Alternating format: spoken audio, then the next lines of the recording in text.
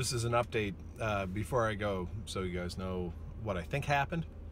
And if you're watching these out of sequence, I gained 6 pounds yesterday after losing 6 over the course of a week.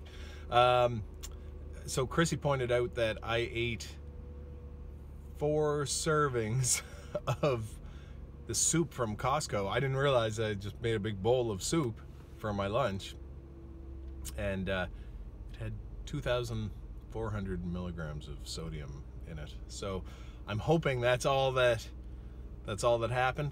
And you know, when people say, well, if I eat salty food, I feel puffy and I gain weight the next day, I think that's got to be real, because man, I've been pretty good, other than obviously eating too much of the Costco soup, and I'm just not eating it again. If you like their chicken chipotle soup or whatever it's called,